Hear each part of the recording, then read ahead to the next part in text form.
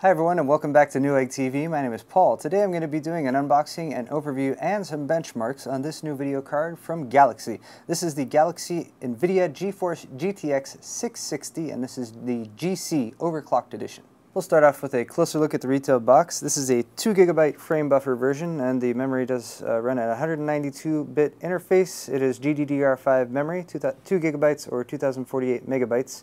Runs at 1502 megahertz or 6008 megahertz effective memory clock, which is the same memory speed that we saw with the 600 series all the way up to the 680. So very nice to have. The only thing you get by comparison here is 192-bit interface versus the 256-bit interface.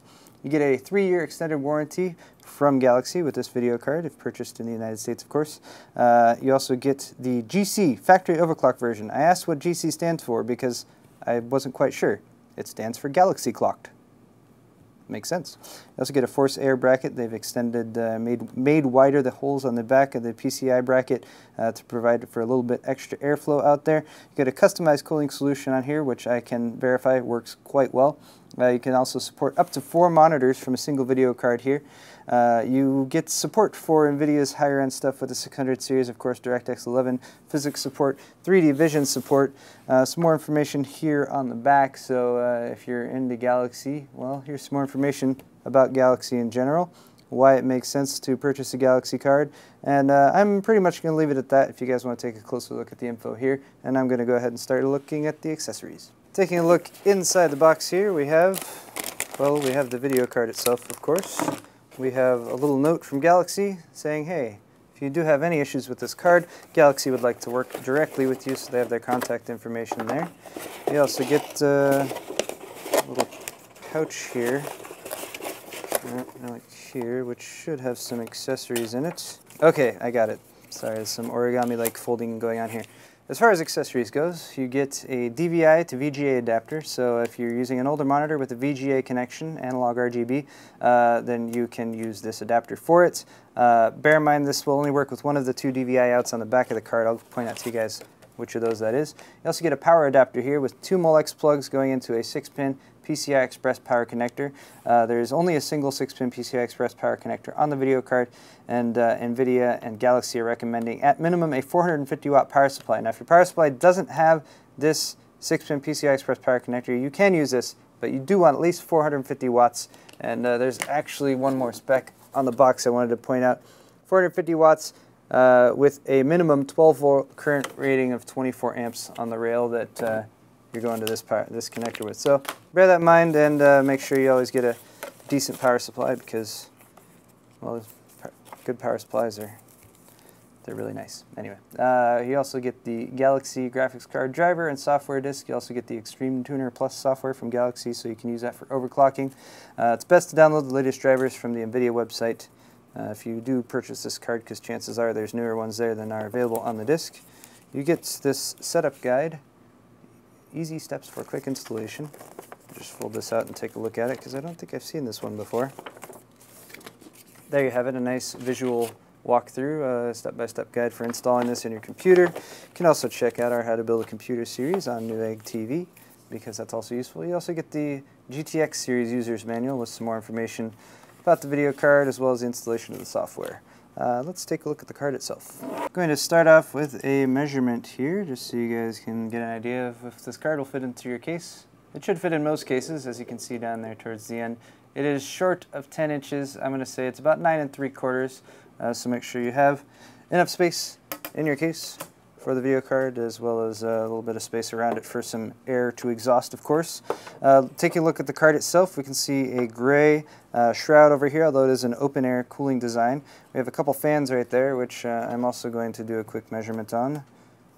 Quick being the operative word. Looks like, I'd say 85mm fans going on right here for this card. So 2 85mm fans are directing air downwards towards this stack of aluminum fins that you can sort of see peeking through the side right there.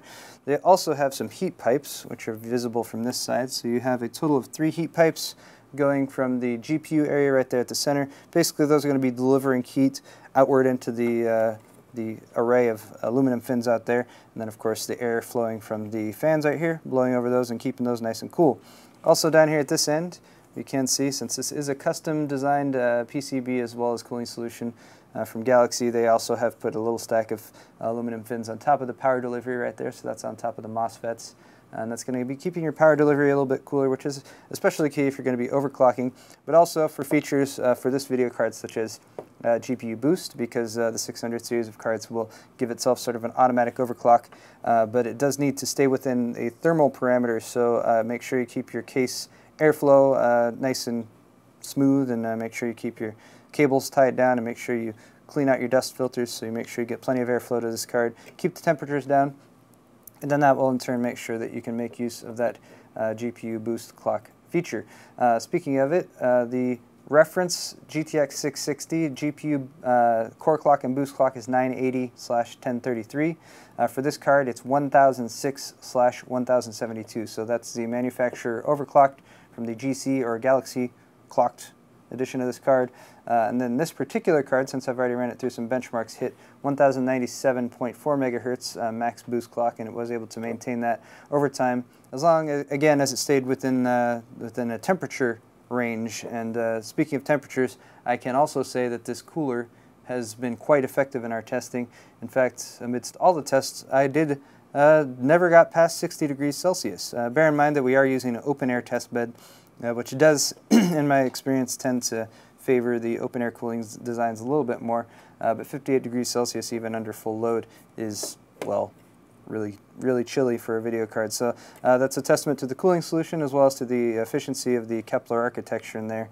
And the GK106 GPU that's in here definitely is running a little bit cooler than the GK104, and that's simply because it's running a little bit less clock speeds, give or take, and also fewer SMX units.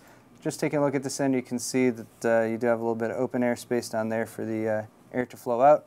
Here's a look at the bottom of the PCB, again, custom design. You got sort of a turquoise PCB and the gray heat shroud.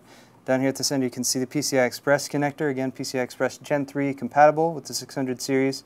As well as this card, you get increased bandwidth and efficiency with PCI Express Gen 3, but it is backwards compatible with PCI Express Gen 2. You have a single SLI finger up here at the top. You can run these cards in two-way SLI, and if you do want to see some SLI benchmarks, you can check out our YouTube channel because we are going to be posting some SLI benchmarks with the 660, as well as a comparison of 660 SLI versus the 680. Now here at the end, you can see your video outs. You get 4 of those. Again, you can actually plug in all 4 of these and run up to 4 monitors. You can use 3 of them for gaming, and the 4th is a companion display. So your 2 DVI outs right there, both dual link. So if you have a higher res monitor and a dual link DVI cable, you can run up to 2560 by 1600 resolution. The top one here is digital only. Bottom one is digital plus analog. So if you're going to use that DVI to VGA adapter, use it on the lower one right there. You also have an HDMI out and a DisplayPort out, and then both of these will support video as well as audio outputs. Also down here in the bracket, you can see that Galaxy has sort of redesigned the bracket a little bit to provide just as much space as possible, given the space possible. It's not taken up by the video outs, to provide some extra airflow going out the back of the card, just again to keep temperatures down, and that has seemed to be pretty effective, at least in the testing that I've done so far. So again, the GPU here is GK106. It's built on the 28 nanometer manufacturing process from NVIDIA. It is a smaller die than the GK104 that's used in the 670 and 680, of course. Die size is 221 square millimeters. You get 960 CUDA cores by way of 5 SMX units, or streaming multiprocessors, which are kind of the blocks that the Kepler architecture is built on. You also get 24 raster units, and that's about it for stats for this card. I did want to go into our benchmarks now. Our benchmarking test bed is an Intel Core i5-3570K processor. We're on a Z77 test bed. We're running 8 gigs of DDR3 memory. Bear in mind the memory is running pretty fast. It's 2666, but other than that, everything's also running at stock speed. So this should be a pretty popular configuration. And here are your benchmarks.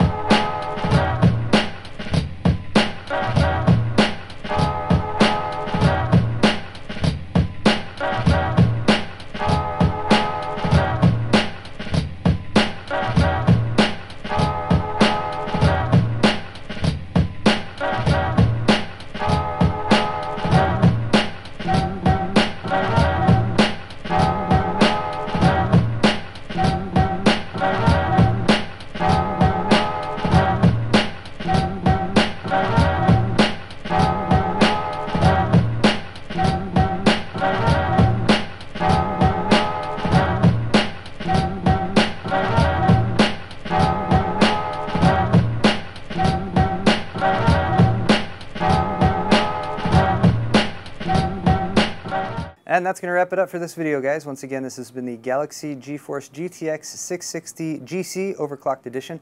I'm Paul with Newegg TV, and if you enjoyed today's video, you can head over to our Newegg YouTube channel for more just like it. You can also find our GTX 660 full benchmarks video as well as comparisons, as well as our SLI video over there. So thanks a lot for watching, everyone, and we'll see you next time.